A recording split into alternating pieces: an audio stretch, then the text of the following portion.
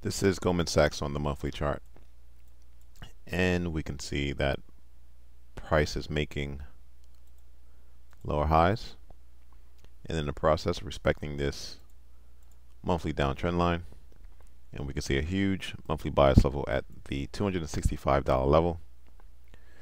You see support, you see resistance, so that monthly bias level becomes a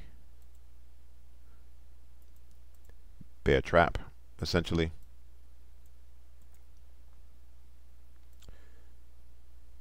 Before we continue with the analysis, let's look at this article, and it's going to be coming from investing.com. So Goldman Sachs reported stronger than expected results fueled by strong trading performance. Company posted earnings of $5.47 per share. Analysts were expecting a little higher at $5.54. Here's what the CEO had to say regarding the earnings results and the quarter. We continue to make significant progress executing on our strategic priorities, and we are confident that the work we are doing now provides us a much stronger platform for 2024. I also expect a continued recovery in both capital markets and strategic activity if conditions remain conducive. As a leader in the M&A advisory and equity underwriting, a resurgence in activity will undoubtedly be a tailwind for Goldman Sachs. Goldman Sachs is unique among many banks as it heavily relies on investment banking and trading revenue. While the CEO has worked on diversifying the company's revenue through endeavors like a retail banking push and a focus on assets and wealth management, it's clear that Wall Street activities continue to be a significant driver of the company's performance, financial performance. All right, so going back to the analysis, again, this is the weekly chart. And we can start seeing support a little lower from current price at $300. 290 and 280 becomes the next levels of interest. On the daily chart, you can see price is below all the moving averages, and these moving averages will serve as dynamic resistance. You can see in recent weeks we had a gap down, and price could not close above the high of the candle that gap down. Wednesday, you can see another gap down, and the following subsequent 2 days we had these rejection wicks, which implies more downside risk. Now let's look at price and go down and to the left. You have the makings of a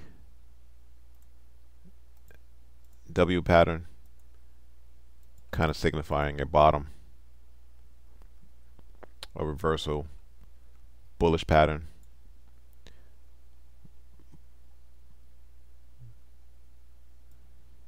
However, I think the liquidity is going to be once you get below $280. Again, that's where the monthly buyers zone begins. And I don't see a lot of volume kicking in.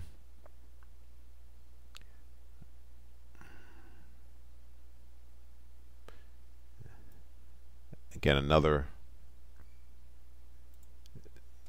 W bullish reversal pattern. All right, so let's go down to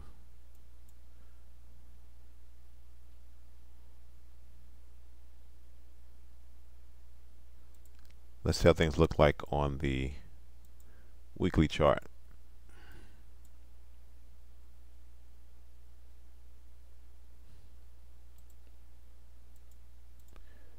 All right, so let's go back down to the daily. You can see when price left the zone, pulled back. So the unfilled oil is going to be below 270.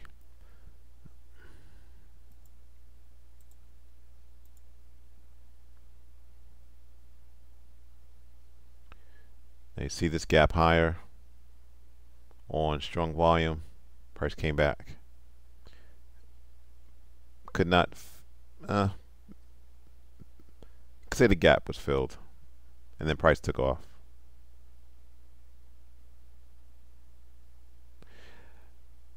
Although this is a monthly zone, the chart suggests the best level to go long is at the 250 level. But because it's a monthly zone, you're going to see some type of reversal bullish pattern on a smaller chart, daily chart in particular. Wait for volume, and that would be your opportunity to go long. Thanks for watching. Subscribe. Please like the video.